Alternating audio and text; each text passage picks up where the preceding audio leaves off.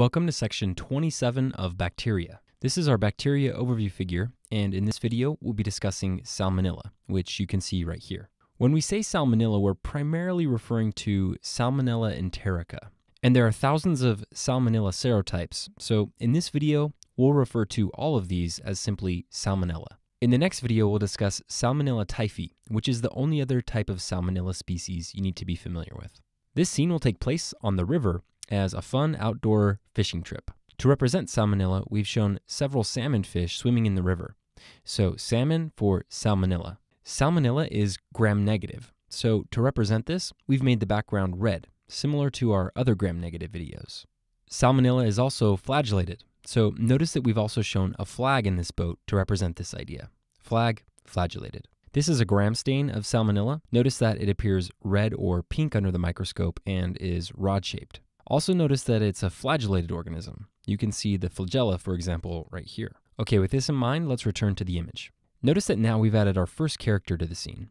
He's trying to catch a fish with a net that completely surrounds the fish, just like a capsule completely surrounds a bacterium. So the net in this part of the image is here to help you remember that Salmonella is encapsulated. Next, notice that we've shown a fish bleeding in the water. He must have been caught earlier and then let loose, and now we can see a trail of blood behind him. Poor fish. Anyway, the trail of blood is here to help you remember that Salmonella spreads hematogenously.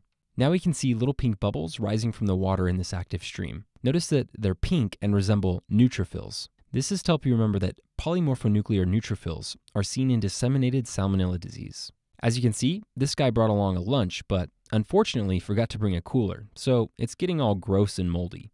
Now there's a nasty black cloud rising from his food. This black color is the color of TSI agar when hydrogen sulfide is produced. So black cloud for hydrogen sulfide production on TSI agar. This is an image of TSI agar. TSI agar stands for triple sugar iron agar, and it's a type of medium that consists of several sugars, ferrous sulfate, and a pH indicator called phenol red. The test can be helpful in differentiating enteric organisms based on their ability to ferment carbohydrates and reduce sulfur. As you can see, the tube right here contains a black color, which indicates that the organism has reduced sulfur and has therefore produced hydrogen sulfide.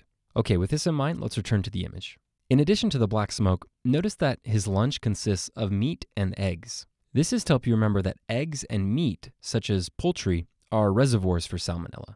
Okay, now let's turn our attention towards the back of the image. You may have thought that this fisherman was crazy because it seemed like he was about to go down a steep waterfall. However, notice that an avalanche left a big mountain of rocks towards the back of the image, as well as a bunch of dust. As you can see, this mischievous turtle started climbing up the hill, which is what caused the avalanche. So now rocks and dust are blocking off the waterfall. So I guess this fisherman is relatively safe for now. Anyway, we've shown the turtle here to help you remember that in addition to eggs and poultry, pets such as turtles are also common reservoirs for Salmonella. We've also shown a raspberry patch at the bottom of the hill that's getting smothered in dirt by the avalanche. Raspberry patch sounds like Peyer's patch. So we've shown the patch here to help you remember that Salmonella invades the gastrointestinal tract through M cells, which are found in Peyer's patches. This is an image of Peyer's patches seen from a cross-section of the ileum.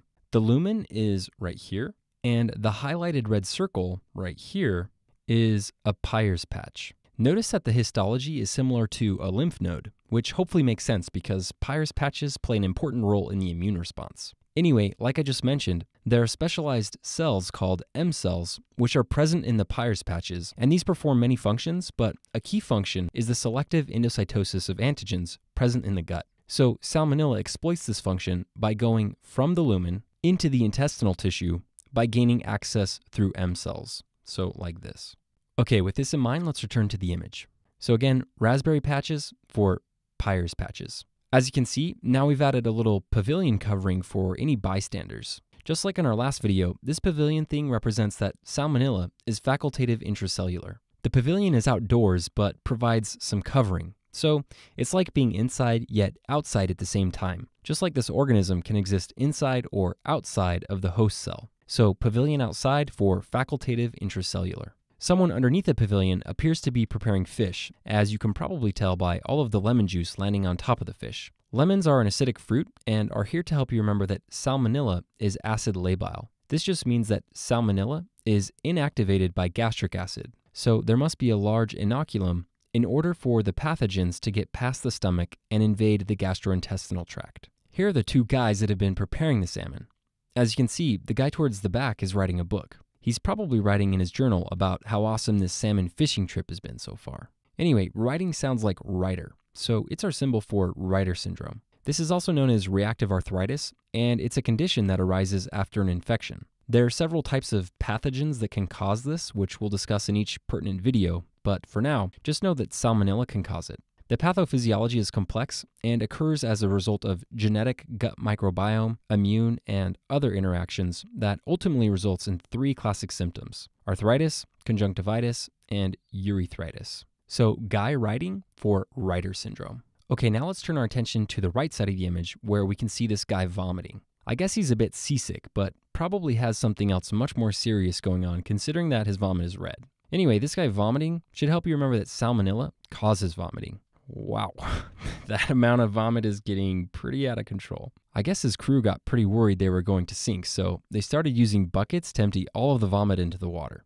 The red water is used in this image as a symbol for bloody diarrhea, and is here to help you remember that Salmonella causes bloody diarrhea. I guess you could say this crew of three is secreting the vomit into the water. The number 3 and the idea of secretion should help you remember that Salmonella utilizes a type 3 secretion system. This is a needle-like protein expressed on the pathogen that allows it to inject toxins into the host cell. So Salmonella utilizes a type 3 secretion system. To make matters worse, we've shown this crew's motor having problems, as you can probably tell by the big cloud of black smoke. We've shown this to help you remember that one of the virulence factors of Salmonella is an endotoxin. So toxic smoke cloud for endotoxin.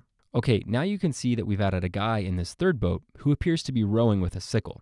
Also notice that he apparently already caught a fish, as you can tell by the fish with the prominent scales sitting on the back of his boat. Just like in our other videos, we've included the sickle to represent sickle cell disease. The fact that the sickle is next to this fish with a bunch of scales should help you remember that Salmonella causes osteomyelitis in patients with sickle cell disease. Unlike his competitor, who used a net, this man successfully caught the fish using his trusty trident. Hopefully by now you know that this trident represents ceftriaxone. So patients with sickle cell osteomyelitis should be treated with the antibiotic ceftriaxone.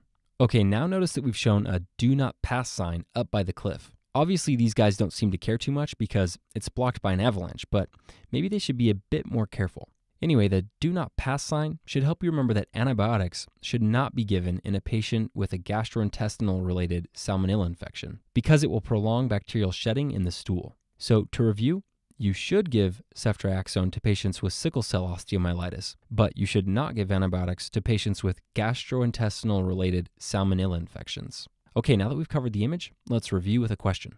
A 17-year-old female presents to the emergency department with a 4-hour history of nausea, vomiting, and diffuse abdominal pain. She also states that she has had several loose bowel movements and one appeared slightly red. Physical examination is significant for diffuse abdominal pain and a fever of 38.7 degrees Celsius. A stool sample is obtained and reveals oxidase-negative, non-lactose fermenting organisms that produce a black color when placed in TSI agar. Treating the patient's condition with ciprofloxacin would most likely result in A. Rapid improvement of the patient's condition, B. Infertility, C. An increased duration of bacterial fecal excretion, D. Hepatosplenomegaly, or E. Osteomyelitis. Okay, hopefully from the question stem you notice that this patient has signs and symptoms consistent with Salmonella gastroenteritis. The patient's history, especially the red or bloody stools, is suggestive of a bacterial infection. Additionally, the stool sample, which revealed oxidase-negative, non-lactose fermenting organisms that produced a black color on TSI agar, is especially helpful because this rules out other competing diagnoses, such as Campylobacter, E. coli, and Shigella. These organisms can also cause bloody diarrhea, but Campylobacter is oxidase positive, E. coli ferments lactose, and Shigella will not produce a black color when placed in TSI agar. Therefore, we can be confident that the pathogen is Salmonella. So the correct answer is C, an increased duration of bacterial fecal excretion. If we return to the image, recall that this do not pass sign right here should help you remember that antibiotics should not be given in a patient with a gastrointestinal related Salmonella infection because it will prolong bacterial shedding in the stool. So remember, in general, it's not appropriate to give antibiotics to a patient who has Salmonella gastroenteritis. This is a self-limited condition, and giving antibiotics can cause more harm than good. A is incorrect. Multiple trials involving patients with Salmonella gastroenteritis have shown that antibiotic administration provides no benefit with respect to the duration of the illness. B is also incorrect. You may have been tempted to choose this answer if you thought this was a toxic side effect of ciprofloxacin. However, infertility is not a known side effect of ciprofloxacin. Similarly, D is not a known side effect of ciprofloxacin. Rarely, ciprofloxacin can be hepatotoxic, but it's not known to affect the spleen, so this physical exam finding would be unlikely. Finally, E is also incorrect. Recall that this is a potential complication of Salmonella, especially among patients with sickle cell disease. But treating the patient's condition with antibiotics would not influence this outcome. So again, the correct answer is C, an increased duration of bacterial fecal excretion. And with that, we've covered everything you should need to know about Salmonella.